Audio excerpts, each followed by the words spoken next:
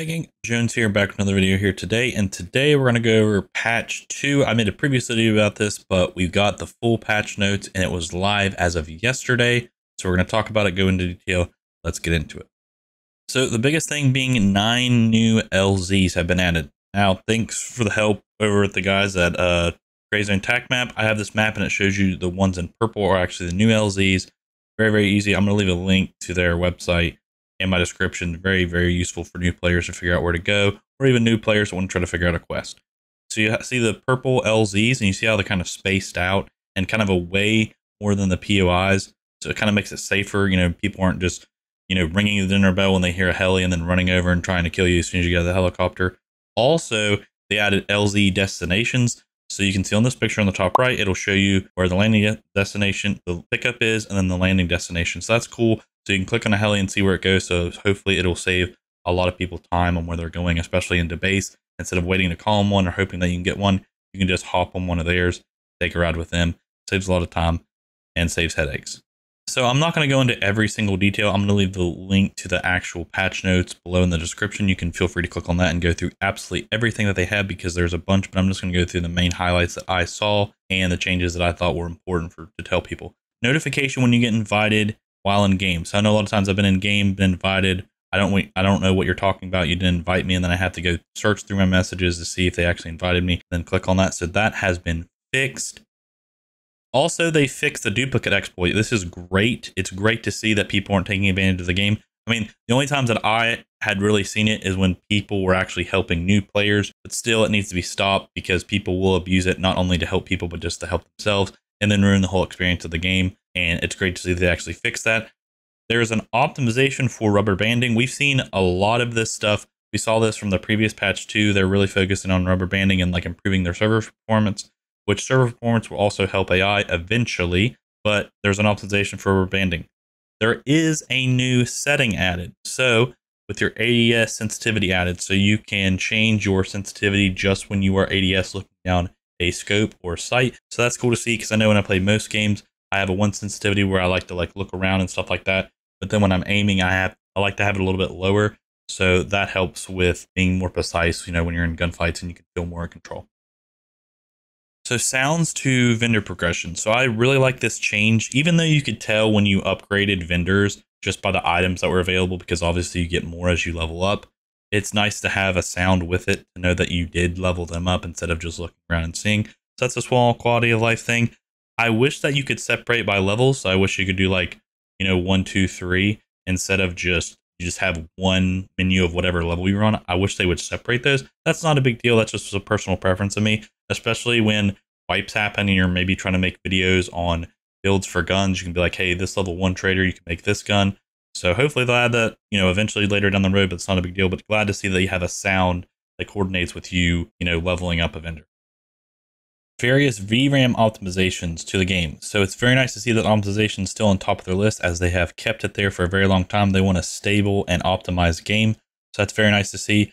I have not got a chance to play it because life has gotten in the way. I didn't even get to release this video yesterday because of that. But from what I've been seeing on Twitter and other things like that, it has helped. And it has helped in Tiger Bay, especially. People have noticed that. So that's something to look forward to. Guys, if you are enjoying the video and want to keep up with Grayzone news and content, consider subscribing. I would greatly appreciate it. So vendor confirmation when leaving items in the transaction cart to confirm if you want to leave. So this was going to save a bunch of headaches for people that have a bunch of items in the cart and they accidentally click something or click out of somewhere. It'll actually save you by saying, hey, do you want to leave or not? So that's cool. That'll save a bunch of headaches. Now load magazines. It'll take ammo from the person instead of the locker. I'm not a huge fan of this just because it's more convenient, because you usually have a bunch of armor in your locker, but it totally makes sense when you're loading the magazine. You obviously want to take it from your own pockets rather than just an invisible locker you can't even see. They renamed the MK18 to the DDM4, which in my opinion makes sense. It's basically the same gun. I mean, I don't know anything about guns, but it just acts the same as the gun. It's just a better version of the regular M4. They fixed an issue where players could not be finished off within a coma. So I remember early in the game, I was confused. I thought this was just a mechanic of the game. I mean, it didn't really bother me anyway. It didn't make sense to me at the time, but I just thought it was a mechanic of the game.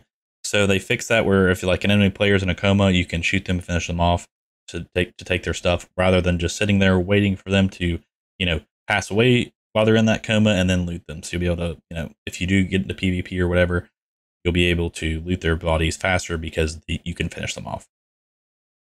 They fixed an issue where bodies would be invisible but still lootable. That was an issue. I never ran into it personally, but apparently there was people's bodies being invisible and they were still being able to be lootable, or the body was still there and the game didn't recognize the body was still there, so it was invisible. I'm not for sure exactly what happened, but they fixed that issue where a body would be invisible but still lootable. So this is a really cool quality of life that has affected me like multiple times. It's an issue where items would disappear when moving them into your stash. This has happened to me multiple times. I've moved it out of like my character and tried to put it in there, and then it would just vanish, it seemed like. Now, sometimes it would just go into a bag that was near it, but other times the item would just completely vanish. So that happened to me multiple times. Glad to see that fixed. Fix an issue where glass on some doors and windows, which caused them to be bulletproof. This is huge, especially around like Fort Nerith. I remember being in the building and trying to shoot people outside of it, like on the airfield and stuff like that. And sometimes they would just be bulletproof or through the doors and stuff like that. That is very, very cool to see. Players being unable to see their dead body because it fell through the floor. I noticed this a lot outside of the Mithras fob, like right out on the beginning road. I noticed this player's body would just fall straight through the floor and you couldn't loot him, and it was horrible. And I'm glad to see that's fixed. The tracer effect not being visible, so they fixed that. So they're a tracer round. So the M856A1 round that has a tracer on it, it has been fixed where the tracer effect actually works. Now, when the night patch releases, it is not smart to do this, but I think you can make some really cool effects, being in a firefight and those tracer rounds going everywhere.